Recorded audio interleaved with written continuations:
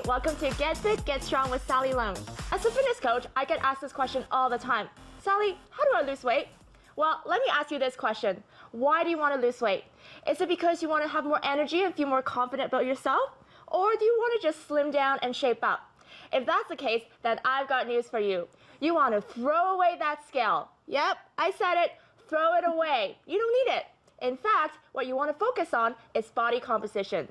Today we have a personal trainer, great guest here, Maya. Welcome, Maya. Thanks, Sally, for having me. Yeah, so tell me, what is body composition? So body composition takes into way more account than just how much we weigh. So what's that made up of? Our body fat and our lean muscle tissue, which is our bones, our muscles, and our organs as well. Yeah, and two people can weigh the same, but if they have a different body composition, they could look and feel very different, right? Completely. So that's what we want to focus on more so necessarily than just the weight. We want to focus on shape and tone and how we feel in our clothes. I love it. And how did you feel when you finally decided that you want to stop being a slave to that scale? It feels really good, actually, because it allows you just to focus on working out, enjoying how you feel, and again, like focusing on tone, shape, how you feel in your clothes.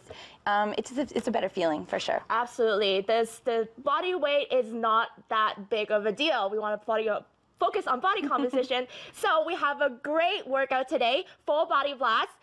So grab your water, grab a mat, and we'll be right back to get sweaty.